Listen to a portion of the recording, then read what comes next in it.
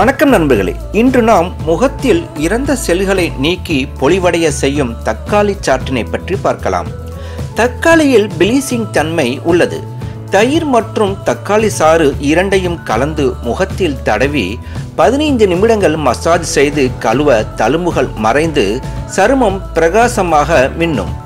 தக்காளி சாறு சருமத்தின் pH சமநிலையை பராமரித்து முகத்தில் பருக்கள் உருவாவதை தடுக்கிறது.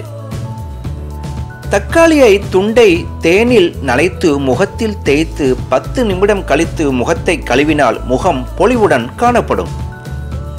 பருக்களால் ஏற்படும் தோல் சிவதலை குறைக்கிறது. முகச்சருமத்தில் இறந்த செல்களை முற்றிலும் அகற்றுகிறது. தக்காளியை மசித்து அதனுடன் கிளிசரின் கலந்து கைக்கு தடவுங்கள். 20 நிமிடங்கள் கழித்து கழுவினால் இறந்த செல்களை நீக்கி பளபளக்கச் செய்யும். கரும்புள்ளிகளை நீக்குகிறது. சரும துளைகளையும் சுருக்கி தூசிகள் மற்றும் அழுக்குகள் உட்புகாதவாறு தடுக்கிறது.